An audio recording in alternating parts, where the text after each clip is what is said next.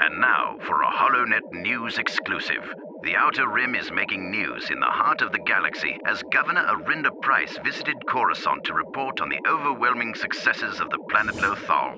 Although Emperor Palpatine could not attend the special session in person, Governor Pryce was received by none other than the Grand Vizier Amedda.